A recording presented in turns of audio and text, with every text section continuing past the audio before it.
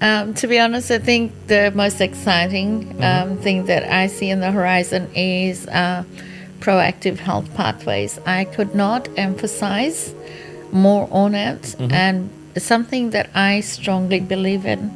I don't use the word predictive as such, which other doctors do.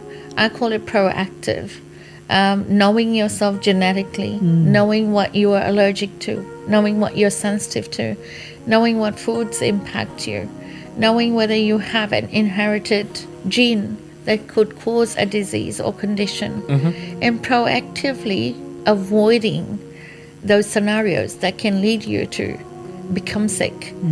It's going to reduce your frequency of visit to your GPs and doctors. It's going to reduce the pressure on the hospital systems because you are proactively looking after yourself based on your genes and genetics. It's not something to be scared of. It's something to celebrate, I think. Knowing, just taking a chapter from Rita's words, just surprisingly finding out that your child has cancer, and that too on stage 4. The devastation that it must have caused her and her family.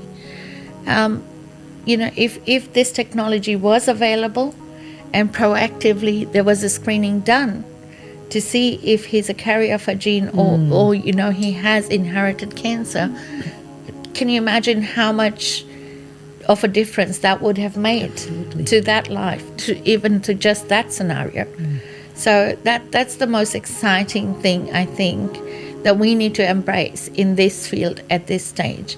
It's not something to shy away from. It's not something where we can say it's going to take away from those big specialists and specialized oncology hospitals or fertility clinics and things like that. It's something that they can incorporate to make a human life better.